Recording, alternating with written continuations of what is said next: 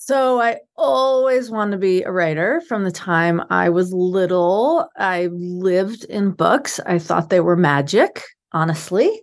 And I always dreamed of trying to write one myself. So I was an English major in college. But then, as I'm sure you well know, there's kind of no set professional path for becoming a novelist, no sort of apprenticeship you can sign up for to be assistant to a novelist, at least not one that I had discovered.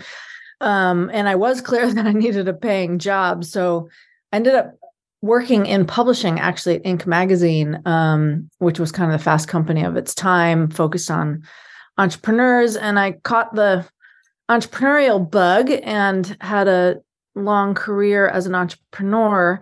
And then when I thought I was on a break between startups many years later, I decided I wanted to get down my family's story. So I wrote a family memoir purely as a personal project. And then it kind of all clicked back in for me that I'd had this dream. And so I decided to try my hand finally at writing a novel and really haven't looked back since.